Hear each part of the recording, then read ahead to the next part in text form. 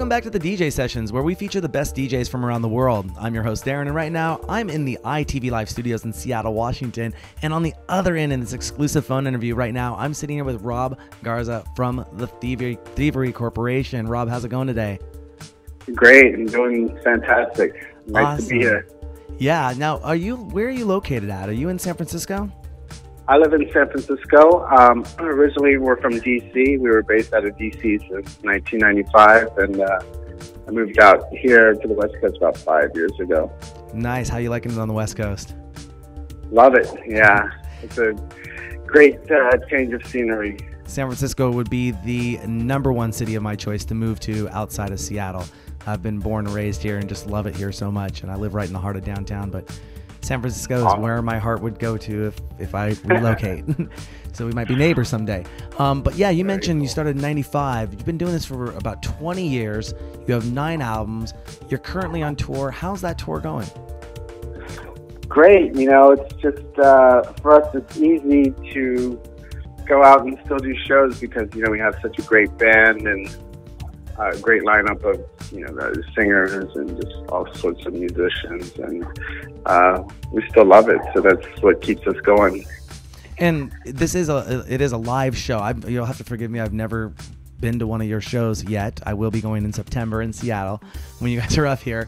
But it is a live show. It's a live performance as opposed to like a DJ set or an electronic set. Would you say? Yeah. Well, it's a combination of live and electronic. We have about 12 people on stage. Usually we have our horn section, percussionist, guitar player, about 5 or 6 vocalists, myself and Eric, and a drummer.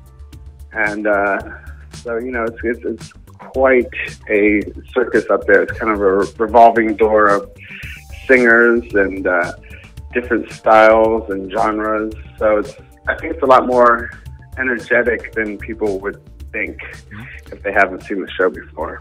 And you're known to blend styles together, ranging. You use a lot of bossa nova. Is there any one particular style you would like to experiment with outside of your normal, the normal Thievery Corporation sound? You know, we've experimented with a lot. I can't think of too much more. You know, but I think every time we sit down to make a new record, we kind of, you know, just build on what we've done before and keep exploring. So, you know, that kind of excitement, I think, is where our inspiration comes from. And have you ever experimented with mixing audio and video at the same time? And if not, would that be something you'd like to try out?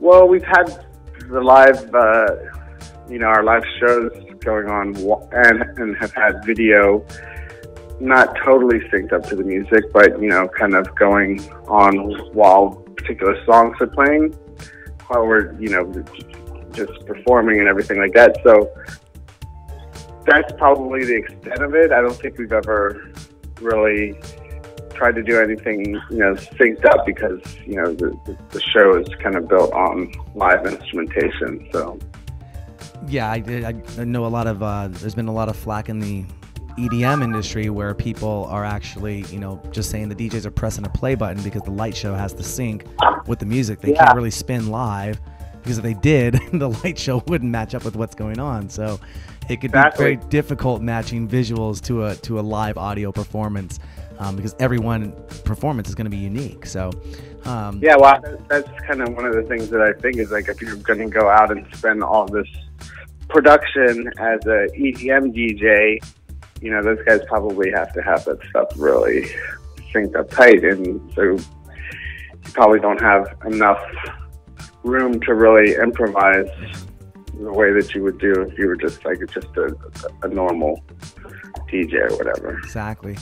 Speaking of mixing visual audio with visual, if you could score a Hollywood movie, which director would you have as your preference?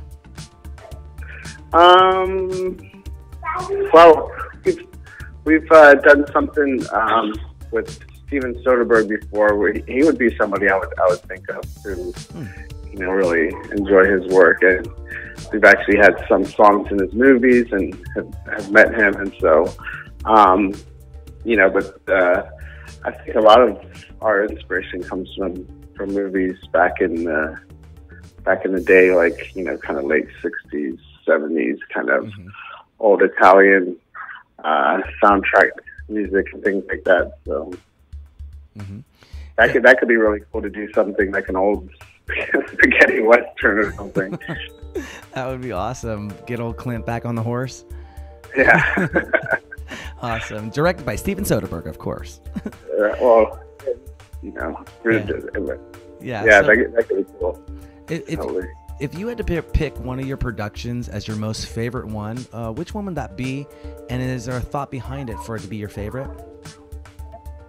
Say that one more time. Oh, if you had to pick one of your productions as your most favorite one, which one would that be? And is there a thought behind it for it to be your favorite? It's hard for me to think of a particular song as a favorite. You know, it's probably easier to think in terms of albums. You know,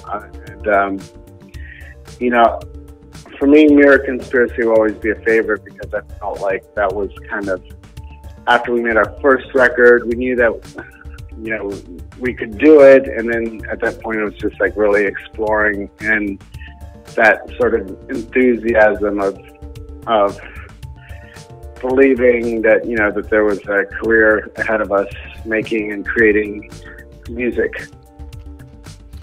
Absolutely, and you've definitely had an amazing ride, and it's still continuing, which is just awesome.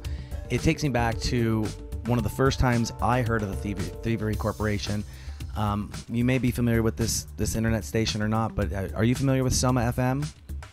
I am. Yeah, yep. I basically started listening to Groove Salad in college when iTunes had first come out, and it has been one of the staple stations that I've listened to my entire life. And I know the sets now that Rusty gets into, and I can go, I know exactly where this is going in the next 10 songs playing.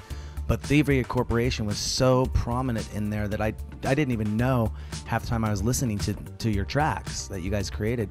And looking back, you know, I just really love what they've done over there. And you know, Groove Salad, they're based out of San Francisco as well, and I support them, and really good guys over there. But speaking of radio shows or online stations, do you have a radio show or podcast that you guys put out? We've done things for different radio stations in the past, but we don't have anything like that. You know, just where it's a weekly or monthly kind of thing. But we've toyed around with the idea before, but we just have so much going on, I think, between the two of us, that it's hard to really put in the time. If you're going to, you know, put in the time, you have to really love it, so, and make the time for it. I know exactly what you mean. We've been going for about six years over here on the DJ sessions, and we got about 900 one-hour episodes online in the past 6 years. So people definitely know we love what we do here, and we love interviewing people like yourself that are so passionate about their art form, that it makes it a worthwhile venture for everyone to be involved, you know, in the music community. And we really want to thank you from the bottom of our ears and our hearts for what you guys create and make over there in your camp. Oh, thank you so much. Appreciate it. Yeah.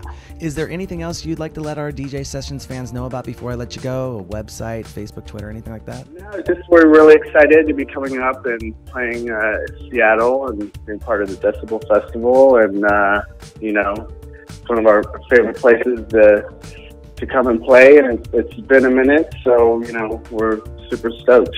Yeah, good old Sean Horton and the Decibel Festival, one of the city's best events around. We look forward to having you in town here when you get here. And thanks again for the interview, Rob. We'll be talking with you guys soon. Sounds good. Take care. Yeah, you have a great evening. You too. Bye-bye. And that was Rob Garza from San Francisco coming in for the Thievery Corporation on the DJ Sessions. Don't forget to go to our website, thedjsessions.com. Find us on Facebook, follow us on Twitter, hashtag us, the DJ Sessions. This is Darren, and we'll be coming to you next time with some more DJs from around the world on the DJ Sessions, where the music never stops.